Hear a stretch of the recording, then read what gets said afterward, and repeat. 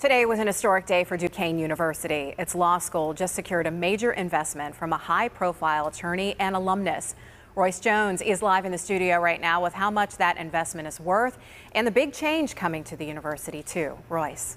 Hey, Kim. So today, Duquesne law students, staff, and alumni gathered to celebrate a $50 million commitment from alumnus Thomas Klein. Klein is a renowned personal injury and medical malpractice attorney who represents clients all across the U.S., including here in PA.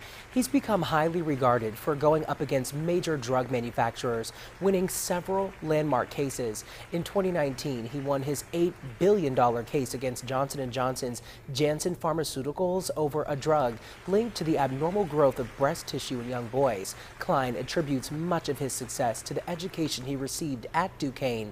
And today, Duquesne University President Ken Gormley says that the money Klein committed will help future lawyers who come through the program, just like Klein did, flourish. It will be used for new opportunities for students in terms of scholarships, for our faculty, in terms of teaching and scholarly excellence, in terms of our prized bar prep program. I saw Richard Gaffney that we worked so hard to create many years ago, and also for our law clinics that do such great work.